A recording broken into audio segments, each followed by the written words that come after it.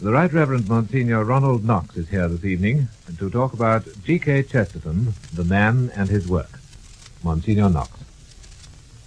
My most cherished memory of the late Gilbert Chesterton is that of a luncheon party with friends in Hertfordshire, after which he was asked if he would walk down to the end of the garden so that a bedridden old lady upstairs might see from her window the great Mr. Chesterton. He acceded readily enough, though it was with more difficulty that we persuaded him to remove the waste paper basket with which he had modestly obscured his features. To relieve his self-consciousness, I suggested walking with him. "Oh, do come," he said, "then you'll look like the ordinary person." He was, it is to be remembered, not only a fat man and proud of it, but very tall and broad, and I honestly think it was this physical greatness which he had the intention of parading, set off by contrast with the ordinary person, myself.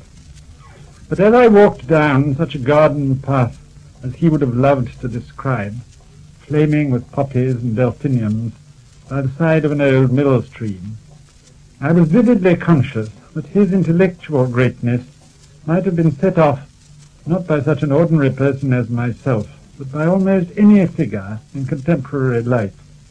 Almost anybody was an ordinary person compared with him. I call that man intellectually great who is an artist in thought. There have been artists in words who were content to borrow the thoughts of other men. There have been great thinkers who were content to express themselves anyhow. There are only a few whose thought seems to spring out of them, clothed in words that adequately express it. Plato, for example, or Pascal. Chesterton was an artist in thought. He was an artist in the sense of one who drew pictures before he started writing, and most of us know how in his pictures a single figure full of movement stands out luminous from a vague background. So his mind saw things. It seized on the essences of them. When he writes about a primitive monster with a strangely small head, set on a neck not only longer but larger than itself, with one disproportionate crest of hair running along that neck like a beard in the wrong place, with feet each like a solid horn, alone amid the feet of so many cattle. It takes us aback at first, until we realize that it is a perfectly accurate description of the horse. So he saw, with a vision not given to many of us, that still stranger creature we call man. I call that man intellectually great who can work equally well in any medium. I believe it is true that Chesterton walked into the office of his literary agent one day and asked if there was any book the publishers wanted. "Nothing in your line, I'm afraid. The last thing we heard of was the Saturday Evening Post wanting detective stories." "Oh, well, I don't know," he said, and sitting down there and then wrote the first of the Father Brown stories. Detective stories, extravaganzas, poetry, drama, history, biography, essays, controversy, all came alike to him as his medium. He was not a careful craftsman in any of them. Perhaps the Ballad of the White Horse was his most accurate piece of work. But always the luminous idea stood out, the idea we had never seen, looking at the facts 1,000 times, because it was so simple. I call that man intellectually great who sees the whole of life as a coherent system, who can touch on any theme and illuminate it, and always in a way that is relating to the rest of his thought, so that you say nobody but he would have written that. Chesterton was such a man. The body of ideas, which he labeled rather carelessly distributism, is a body of ideas which still lasts, and I think will last. But it is not exactly a doctrine or a philosophy. It is simply Chesterton's reaction to life. His work burst upon the world with an astonishing maturity of observation and of thought. By the time he was 30, when he had written The Napoleon of Notting Hill and his Life of Dickens, You would say he had not merely seen through, but lived through everybody else's illusions. He wrote Heretics in 1905 as a man already tired of that tired aesthetic world in which he had grown up, as a man already too sophisticated for that sophisticated liberalism which was then invading our politics, as a man already too disillusioned to believe in the incredulities of the late Victorian scientists. And at this point, if I may be pardoned for a Chestertonian way of expressing myself, he grew up from manhood into boyhood. There was a boyish strain in him, as one who has never quite got over reading Treasure Island. He owed much to Stevenson. RLS, we affectionately called him, just as we still talk affectionately of GKC. He borrowed from Stevenson, in spite of a wide difference of temperament, that aggressive optimism with which he proceeded from 1905 onwards to attack the winning side.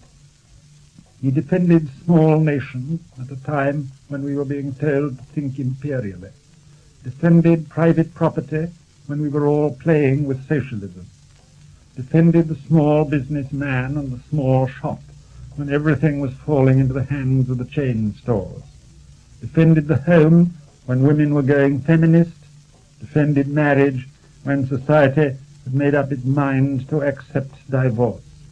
And yet, while he stood for very old things, he always seemed much younger than the people he was arguing with. His whole pose in controversy was that of the enfant terrible who cannot be stopped telling the truth. His general philosophy in Man Who Was Thursday and The Ball and the Cross, his theology in Orthodoxy, his political views in What's Wrong with the World, they are all thrown at you with a boy's light-heartedness. The most boyish of his tricks was the little laugh he couldn't resist when one of his own impromptus amused him. You could hardly call it a chuckle or a giggle, more like a little neigh of excitement, high-pitched, impossible to reproduce. I can remember when I first heard it.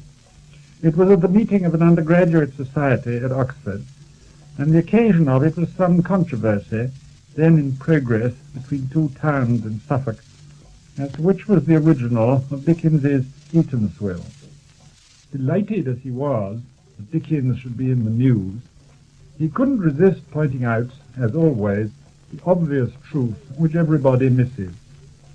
The ideal of the modern man, he suggested, and here his own laugh came, is to be able to say, I have built my bungalow on the exact site of Sodom and Gomorrah.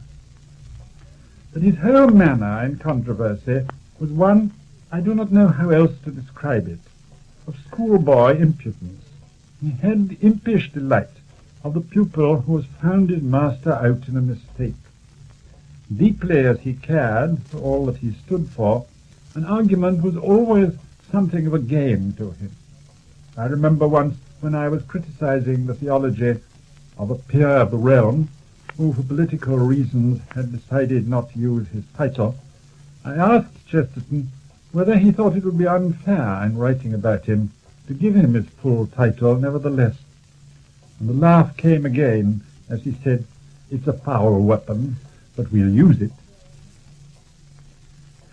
It was in the year 1922, when his age was still short of 50, that Chesterton, if I may be allowed to pursue my paradox, grew up from boyhood into childhood by a change of religion. To be sure, there was always a childlike element in his character. I like the story of a small guest at a children's party in Beaconsfield, who was asked when he got home whether Mr. Chesterton had been very clever. I don't know about clever, was the reply, but you should see him catch buns in his mouth. He did not, like many grown-ups who are reputedly fond of children, exploit the simplicity of childhood for his own amusement. He entered with tremendous gravity into the tremendous gravity of the child. It must be confessed, too, that like other great intellects, he went about somewhat in need of a nurse. It may not be a true story, but it certainly is not an incredible story that he once telegraphed to his wife, "Am in Liverpool, where ought I to be?" But I mean something different when I suggest that in the remaining years of his life, Chesterton reached the age of childhood. His thought was as vigorous as ever, and I am firmly of the opinion that posterity will regard The Everlasting Man as the best of his books. But his ideas seemed to grow even larger and more luminous. Behind the tortuosities of his style, you detected a vast simplicity of treatment. He contributed once to a broadcast series under the title of 6 Days Hard. Each speaker was to describe the events of a week or his own experiences during the week and choose his own method of approach. The rest of us talked about this and that. Chesterton devoted 20 minutes to the 6 days of creation. The reason for this change was a simple one. He had found his home. Just as the hero of his own book, Man Alive, walked round the world to find and to have the thrill of finding the house which belonged to him, so Chesterton probed all the avenues of thought and tasted all the philosophies, to return at last to that institution which had been his spiritual home from the first, the church of his friend Father Brown. He would, I think, have done so before if he had not been anxious to spare the feelings of his wife, the heroine of all his novels, who only followed him into the church 4 years later. Readers of his autobiography will remember how in one of the earliest chapters he describes the chief figure in a peep show, which was the delight of his youth. A man who stood on a bridge carrying a golden key. They will remember how, later on in the book, he uses that figure for a symbol of one whom he came afterwards to recognize as key-bearer and pontiff. He felt himself that he had come home.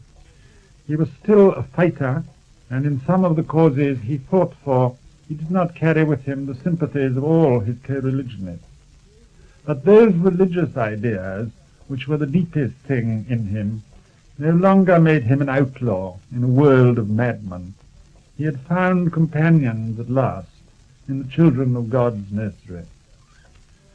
So, only a few years back, he went to Lisieux to visit the shrine of that saint whose message to us all was to be converted and become as little children.